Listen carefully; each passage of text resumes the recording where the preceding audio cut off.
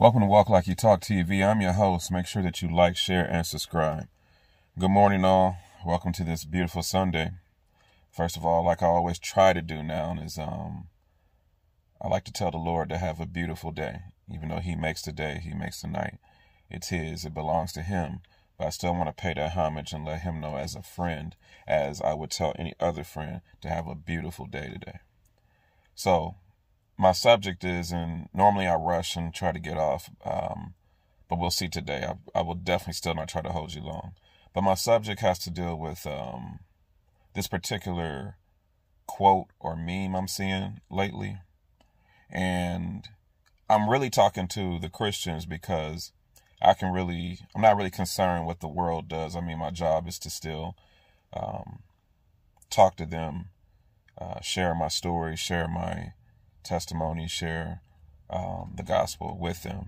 But for them, I expect them to do this. But for the Christians that I see, and I've seen pastors doing this, not my pastor, but I've seen pastors doing this. I've seen a lot of people in the body of Christ, or, claim the body of Christ, quote this. And I don't know if they are really recognizing what it really means. So what it is that there's this thing that goes around, I'm sure everybody's seen it, where it's like, they forgive you, but like they don't have to, the connection, they don't have to connect with you. I'm paraphrasing it, but it goes something in lines like that. Like, they still don't have to connect with you, to have a connection with you and things like that, basically, is what they're saying. I wish I had it word for word, and that's kind of my mistake, but you understand what I'm saying. It's no different than, I forgive you, but I'll never forget. Or, basically, I forgive you, but I don't have to fool with you. I can love you from a distance or something like that. So it's really in lines with that, right? So my issue with that, and especially with the Christians, is that I understand. First of all, let me say this. I used to be that person. Let me say that. That's the first way to deal with this, is I used to be that person. And I used to think that same way. And my mentality was the same way. And here's the really cold fact of it. One day, you're going to look up. And because you're not perfect and you make mistakes and you're going to make mistakes, and you're going to continually make mistakes.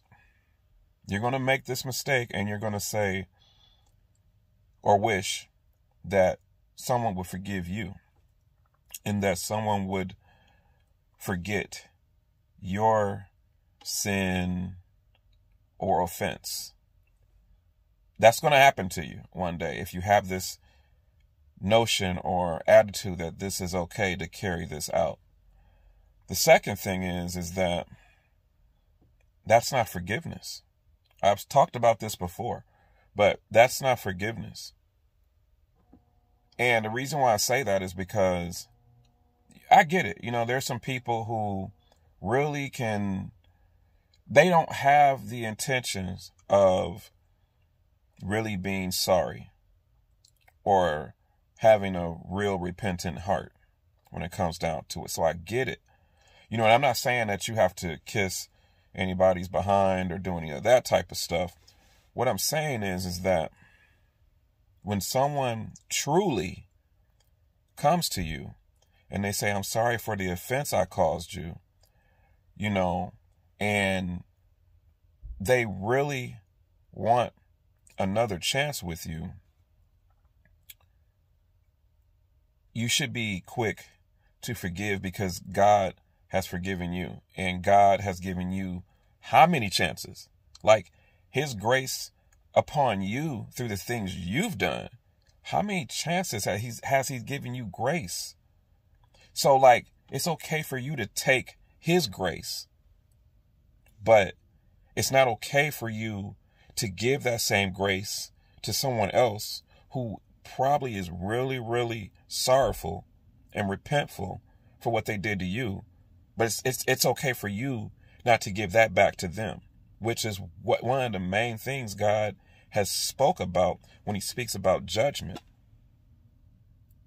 And I'm just like, I can't relate. I really can't relate. And like I said, I've gone through the experience myself. I used to be that person who think that way. And then I think about Jesus, and I think about Peter. I think about Thomas.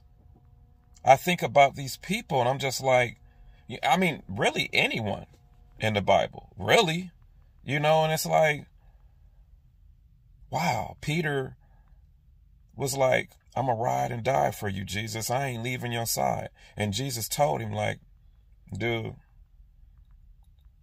you're going to deny me 3 times. And when it got to the 3rd time, he looked at him, was like, Like, he didn't have to say anything. He just looked at him like, remember what I told you? He didn't have to say a word. His face expression showed everything. And Peter remembered exactly what Jesus had said. But guess what? We would have cut Peter off. We would have been like, I ain't fooling with you, Peter. I'm up here. I'm going through this and that. I'm doing it for you. I'm doing it for everybody. And this is how you treat me. This is what you do to me. I had to forgive you because you sitting up here trying to, I understood what you was trying to do, but, I'm going through this mission. You know the mission I'm on. You cutting people's ears off. You doing this and that. You denying me. You running with the people that was against me, denying me. You know what I'm saying? Like, but guess what he did? He accepted Peter. He completely forgave Peter.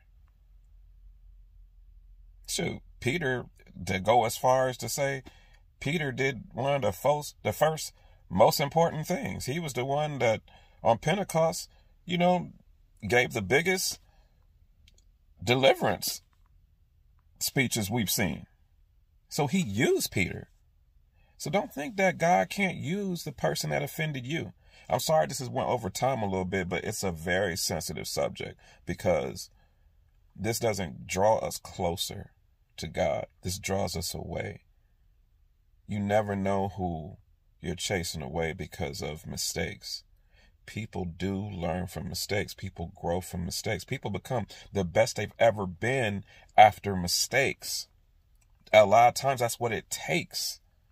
And it may be hard to take that in. It may be hard to accept that. But sometimes in life with different people, that's what it takes. You may not be that way. It may not take you that way to get on board the way you need to be. And I respect that. I have nothing against that. What I'm saying is other people, it do. So you have to have that same kind of compassion, that same kind of that's why forgiveness, that's why love, that's why faith, that's why forgiveness and compassion are the most important things you hear in the Bible over and over and over and over and over and over and over again. Because this is what God wants us to really attach to. So I just say, don't get caught up with these little fancy little cliches and stuff like that and pushing them out there like this stuff is cool. It's not. God would never do that. And if we're emulating God, trying to be exactly like him and following him, then why are we doing that? Why do we think that's okay to say that, to feel that way, to react that way? Why would we think that's okay? Because he wouldn't do that. He didn't do that. He didn't do that. So let's start with that and let's really give people chances. Okay, I know people bump their heads and they do things because they're not perfect and you're not perfect, but God loves them all. He loves you and he loves them.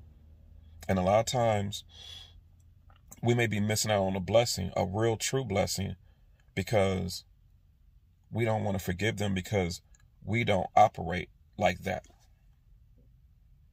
But we operate in other ways, and maybe that person don't. And maybe they are healed better in that area. But we don't look at it like that sometimes. And I think that we need to. I gave the story about Onesimus and Philemon. And, how Paul was like, look, you may have lost him for a little while, but now you have gained him forever. That's powerful. That is powerful. If you really look at that story, please read Philemon. It's only one chapter. Please read it. Just read it. Just read that story and understand the importance of forgiveness and what Philemon was on with, Onesimus was on with Philemon, and how Onesimus changed his life for the better, even though he did whatever foul acts before that, but how he was useful to the kingdom after he learned, after he bumped his head the hard way. All right. So I love you guys. I just wanted to share that. I think it's very important. I pray that it blesses you. I pray that it helps you. I pray that it takes you to the next level. And I pray that it just helps. It gives you forgiveness for people who may have hurt you. The ones that I'm talking about who are really sorry, who's sorrowful for what they've done to you. Okay. So I love you guys from the bottom of my heart. You have a wonderful Sunday in Jesus' mighty name. Amen and peace.